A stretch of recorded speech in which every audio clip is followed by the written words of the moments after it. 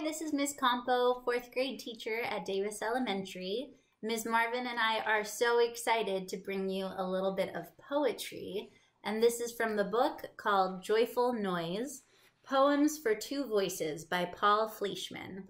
Now, this book is pretty special because the way that it's written, there are 2 columns of text, and one speaker is supposed to read this column, while the other speaker reads this column. So in the end, it sounds a little sing-songy, with one person saying these words while the other's reading these, sometimes together, sometimes saying different words.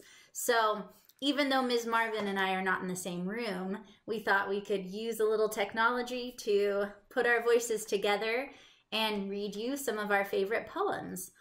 So the first one we'll read for you is called Grasshoppers.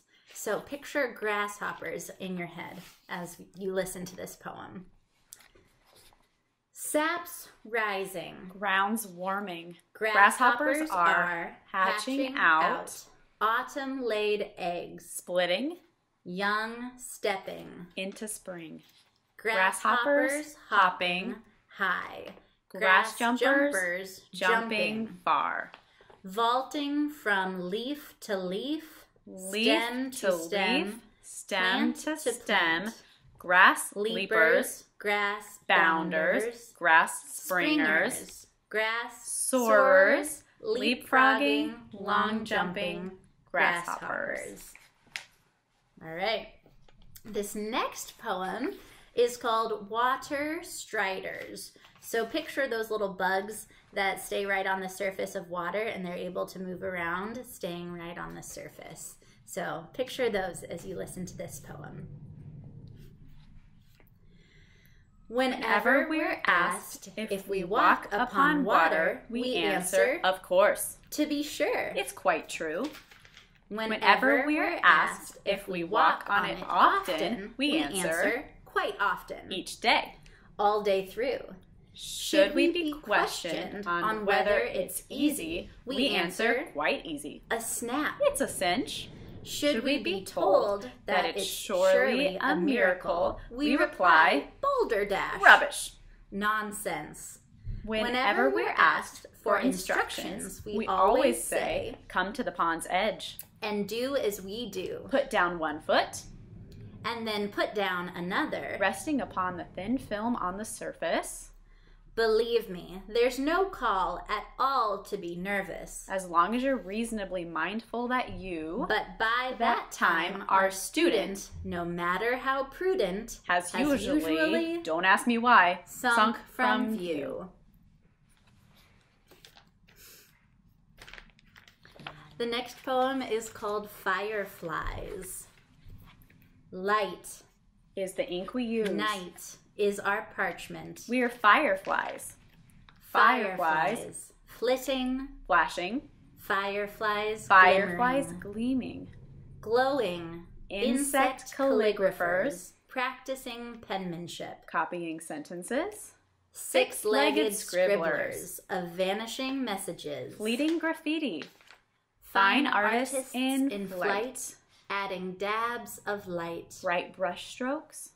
Signing the June nights as if they were paintings. We're fireflies, flickering fireflies. I love picturing fireflies while reading that one and thinking of them as painters and writers writing on the night sky. Oh, so lovely. This next one is called The Moth's Serenade, and you'll see it's a little interesting. It makes the moth into someone who's in love with light.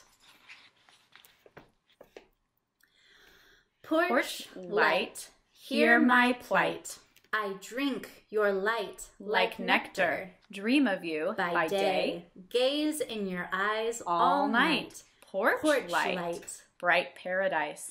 I am your seeking, circling, sighing, lovesick night. You are my soul's desire, my prize, my eyes' delight. Porch light, my shining star, my compass needle's north. Keep back, they say. I can't. Don't touch, they say. I must. Porch light. Let's clasp. Let's kiss. clasp. Let's marry for a trice. Porch light. Let's merge. Let's meet. Merge. Let's live for love. For light. This next one is called Honeybees. And this one's pretty fun because we have two perspectives. The perspective of a worker bee and the perspective of the queen bee. Very different. I will be the worker bee who has to work very hard.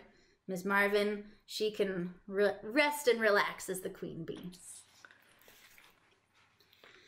Being a bee is a joy. Is a pain. I'm a queen. I'm a worker. I'll gladly explain. Upon rising, I'm fed by my royal attendants. I'm up at dawn, guarding the hive's narrow entrance. I'm bathed. Then I take out the hive's morning trash. Then I'm groomed. Then I put in an hour making wax, without 2 minutes time to sit and relax. The rest of my day is quite simply set forth. Then I might collect nectar from the field 3 miles north. I lay eggs. Or perhaps I'm on larva duty. By the 100.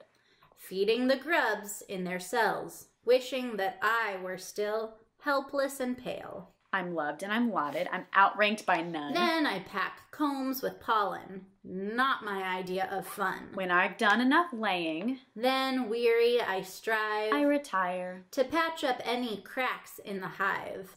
Truly, a bee's is the best worst of all lives. All right, and our last poem for you is House Crickets. So, crickets that live indoors. We don't live in meadows, cricket, or in the groves. We're house crickets living beneath this gas stove. Cricket. Others may worry, cricket, about fall. We're scarcely aware of the seasons at all. Cricket. Spring to house crickets. Cricket means no more than the time when fresh greens once again grace the floor. Cricket. Summer's the season. Cricket. For pie crumbs. Peach, pear, boysenberry, quince, apricot, plum. Cricket. Pumpkin seeds tell us. Cricket. Fall's arrived. While hot chocolate spills hint that it's winter outside. No matter the month, we stay well fed and warm. Unconcerned about cold fronts and wind chill and storms. For while others are ruled by the sun in the heavens, whose varying height brings the season's procession, we live in a world of fixed Fahrenheit. Cricket, thanks to our sun, are unchanging, reliable, steadfast and stable, bright blue pilot light. All right, I hope you've enjoyed this read aloud. And I hope you're all having a good time at home, staying safe, and reading a lot of good books in this time. So take care.